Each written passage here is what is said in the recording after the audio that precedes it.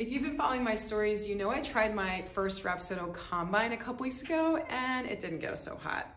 But I saw the leaderboard for this month's Rapsodo community and there are people shooting 80 points, 85 points, 88 points. So now I'm motivated to retest with some new tools that I also got in the mail recently, some beautiful new Titleist T200 irons, and we're gonna give it another shot. See if I can improve my score and climb that leaderboard on Rapsodo. All right, let me get set up.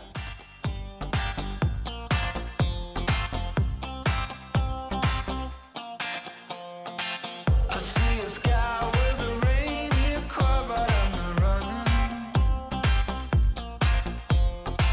I see a train moving all too fast, but I'm not leaving.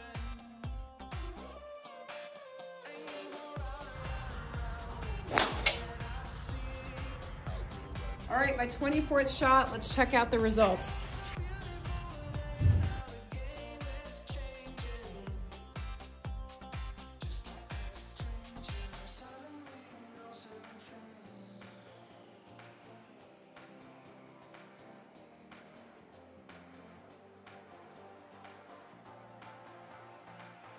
Well, that was much better. I took my time. I went through my pre-shot routine. I really made sure my alignment was good.